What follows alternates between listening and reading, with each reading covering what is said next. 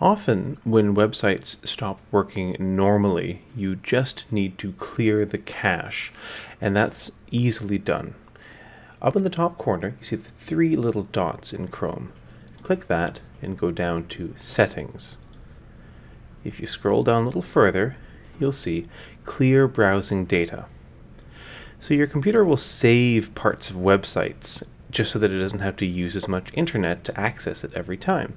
But the downside is sometimes it saves a broken version of the website and things don't work properly. So make sure that you've only selected the bottom things, cached images and files, and then click Clear Data. This might take a moment. And now, your websites should load more normally, and glitches will probably be fixed.